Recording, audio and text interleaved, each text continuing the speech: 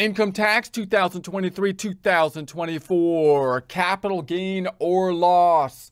Get ready and some coffee because we'll have to handle a little perspiration if we're serious about income tax preparation 2023-2024. Most of this information can be found in the instructions for Schedule 1 section of the Form 1040 Instructions Tax Year 2023, which you can find on the IRS website at irs.gov, irs.gov. Looking at the income tax formula, we're focused on line 1, income. Remember, in the first half of the income tax formula is basically a funny income statement. Normally, income statements having income minus expenses resulting in net income. Here we have income minus various deductions getting to taxable income. With the income line item, we would like to have it as low as possible for taxes, therefore looking for things that might be exempt from income, and also noting that some line items within this category of income might have more favorable tax rates rather than the standard ordinary income progressive tax rates, such as qualified dividends and possibly long-term capital gains. This is the first page of the Form 1040. We're looking at line number 7, capital gain or loss. It says to attach Schedule D if required. This is the Schedule D, where we have the capital gains and losses. We'll take a look more at the schedules in a future presentation. Right now, we'll just go through more of what capital gains are. This is the Form 8949, sale and other dispositions of capital assets. And then this is going to be a form which is quite common when you're thinking about capital gains for individuals. Now, note that capital gains is a huge topic because it could apply to many different types of sales situations. And when you get into the cost or adjusted basis, that could have big implications with different types of sales. However, for individual taxpayers, the big thing we think about with the capital gains is going to be the sale of investments such as stocks and bonds. Those stocks and bonds typically, for typical investors, are stocks and bonds traded on the stock exchange, and they're often compiled into funds such as mutual funds or ETFs. And we have to keep in mind as well the investments that are going to be under the umbrella of, say, a retirement account like a 401k plan or a 403b plan, and those funds and stocks that are not under the umbrella of those plans, because those plans, although using essentially the same types of investments, usually mutual funds or ETFs, they have different tax implications. That's why we put them under the umbrella of some type of retirement account. Now, note that the IRS wants to get reporting from individuals about income. First, a word from our sponsor. Yeah, actually, we're sponsoring ourselves on this one because apparently the merchandisers, they don't want to be seen with us. But that's okay, whatever. Because our merchandise is better than their stupid stuff anyways. Like our CPA 6-pack shirts, a must-have for any pool or beach time. Mixing money with muscle, always sure to attract attention. Yeah, even if you're not a CPA, you need this shirt so you can like pull in that iconic CPA 6-pack stomach muscle vibe, man. You know, that CPA 6-pack everyone envisions in their mind when they think CPA. Yeah, as a CPA, I actually and unusually don't have tremendous abs. However, I was blessed with a whole lot of belly hair. Yeah, allowing me to sculpt the hair into a nice CPA 6-pack like shape, which is highly attractive. Yeah, maybe the shirt will help you generate some belly hair too. And if it does, make sure to let me know. Maybe I'll try wearing it on my head. And yes, I know 6-pack isn't spelled right, but 3 letters is more efficient than 4, so I trimmed it down a bit, okay? It's an improvement.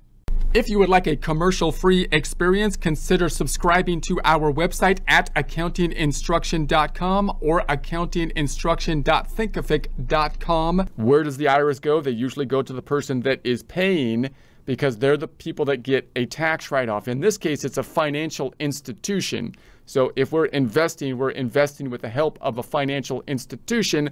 Therefore, they're the ones responsible for issuing the 1099-B if there was a sale of stocks and bonds, let's say, that have tax implications. Now, oftentimes you might have the same financial institution for your savings accounts, your bank account possibly, and your sale, your brokerage type of accounts. So you might get one form from the financial institution that has dividends, income, interest income, and 1099s for the sale of stocks, which can be a little bit confusing just to organize your documentation, because when you're doing data input into a tax software, for example, sometimes you want to separate all those things out so that you can check one thing at a time, which is a little bit more difficult when everything's kind of combined together. But just realize oftentimes they're going to be all combined together.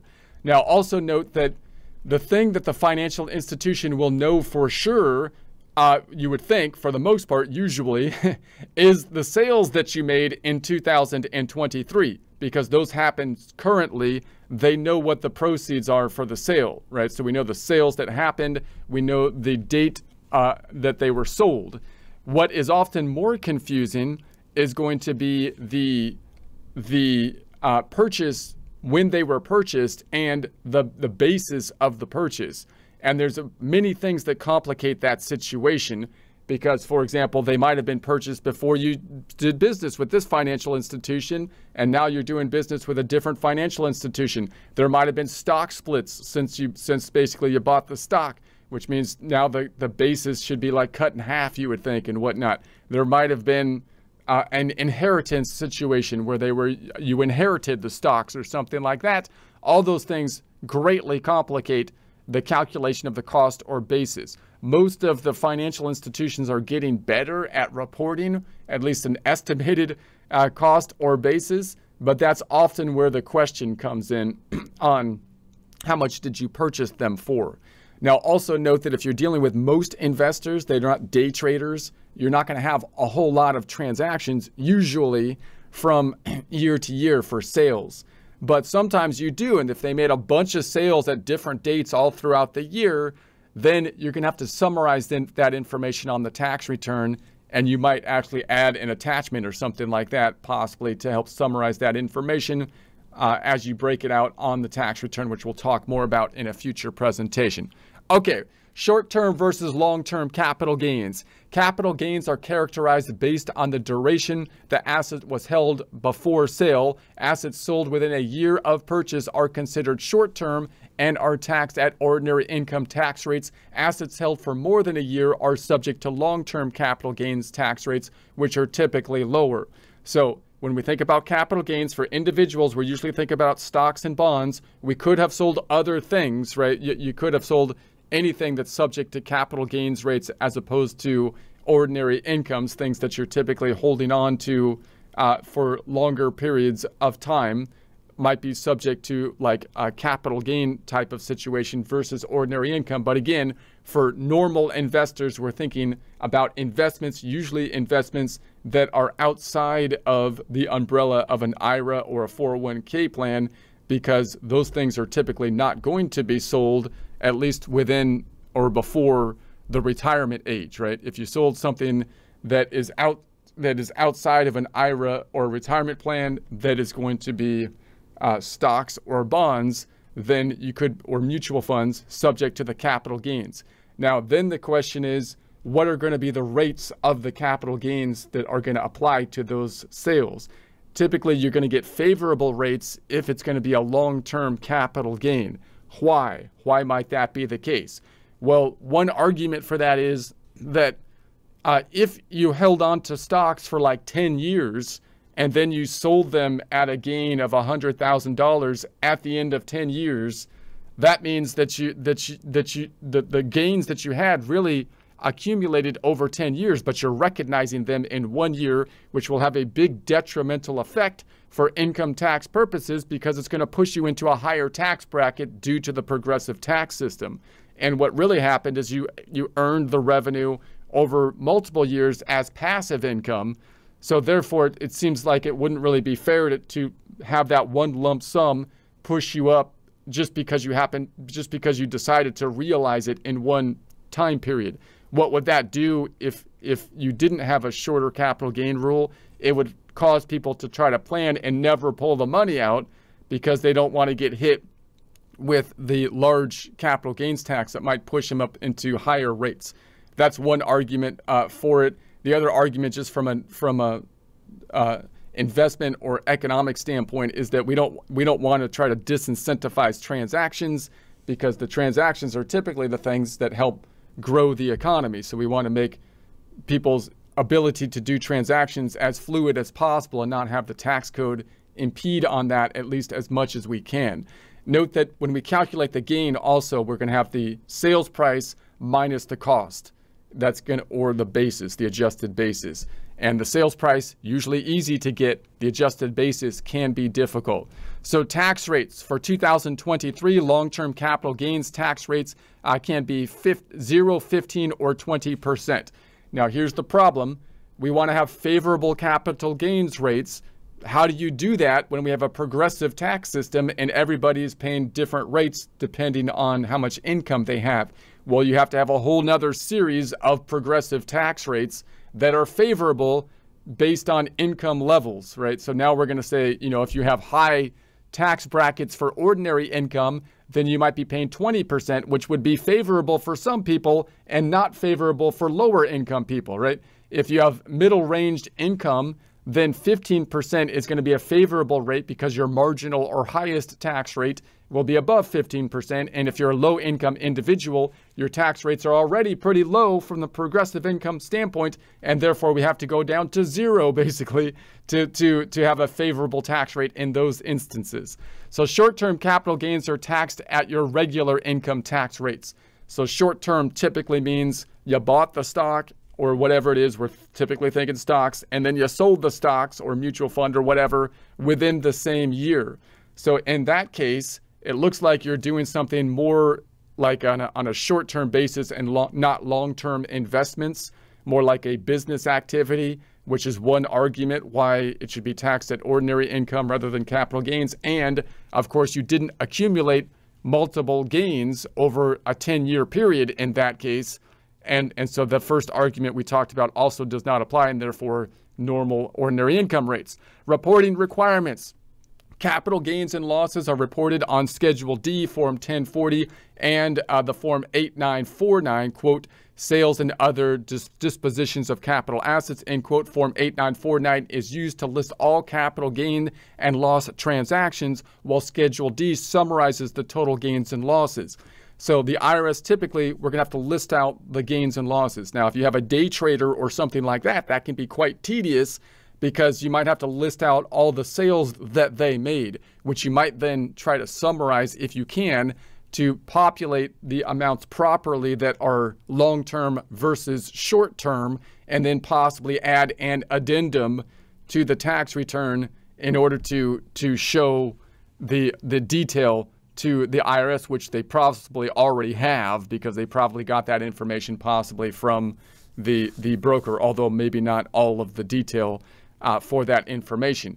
But the general idea is you're going to give them the detail, and then the Schedule D is going to kind of combine the information together, which actually gets kind of complex because the major groupings of capital gains are going to be short-term capital gains subject to ordinary income, long-term capital gains, which are subject to these favorable tax rates. However, what about capital losses? If you have losses, then remember the IRS doesn't like losses because you could net out the losses against other gains or other income. So when you have losses, it actually complicates the situation a bit, because what if I have losses from short-term capital gains, or what if I have losses from long-term capital gains? Could I net those losses against the short-term capital gains, even though the long-term capital or losses would be taxed at a favorable rate and the short-term would be taxed, right? When you start to match these things up with these different tax rates, you end up with some actually somewhat complex situations. But in any case, capital loss deductions. So if your capital losses exceed your capital gains, you can use the loss to offset up to $3,000, $1,500 if married filing separately or other income. So if you have losses, if you had like $10,000 of capital losses, meaning like you bought stocks for $5,000 or you bought stocks for 20,000, you sold them for 10,000. You lost $10,000 on the sale. Well, the IRS is going to limit the amount of losses you can take in a particular period to 3,000, but notice that's generally 3,000 overall, unless you're talking about the married filing separately situation. We're going to limit it to 3,000, and then possibly you can move the losses forward. Now, notice that loss that you're taking against ordinary income is actually quite nice, because the losses that you're taking, if they were gains, they would have been taxed at the favorable or lower tax rates, and the loss that you're taking is actually netting against other income, possibly W-2 income, which would normally be taxed at your highest tax rates, your marginal tax rate or normal ordinary income. So that matching can be pretty nice. Even though losses aren't good, right? You don't want to have to lose money on your stocks. But if you do lose money, then you might be able to take that loss at ordinary income rates, lowering basically like your W-2 income, for example, ordinary income. and so that could be useful. So if your total net capital loss is more than the limit you can deduct, you can carry over the unused part to the next year. So do I lose the rest of the loss? No. Typically, you can carry it forward to next year, and if you don't have any other thing that you can take another 3,000 next year and keep on rolling it forward. Notice that when you have a lot of sales of stocks, and especially when you have losses that are carrying forward, whether they be NOL, net operating losses, or capital losses, it's useful from a logistics perspective to use the same software from year to year. And if you're a tax preparer taking on a new client, you might want to think about putting the prior year tax return into the prior year software, which might cost you something to do, but make it easier for the software to guide you and help you as you roll over the information from the prior year to the current year, hopefully having the loss rollovers populating properly. So exclusion and exemptions. Certain exclusions may apply, such as the exclusion of gain from a sale of your primary residence.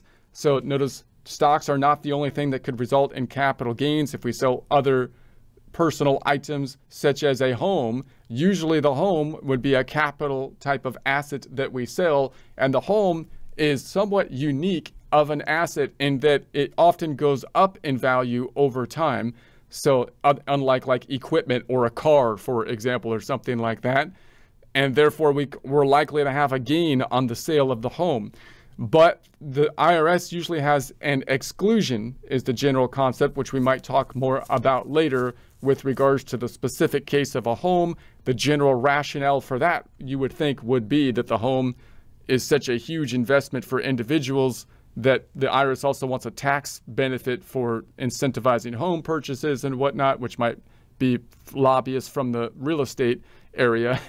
but they also don't want to cause people to be stuck in a particular area because of tax implications, right? So if you have this huge capital gain that, once again, you're going to be paying large amounts of taxes on, then it might deter people from moving in situations which could kind of stagnate the economy.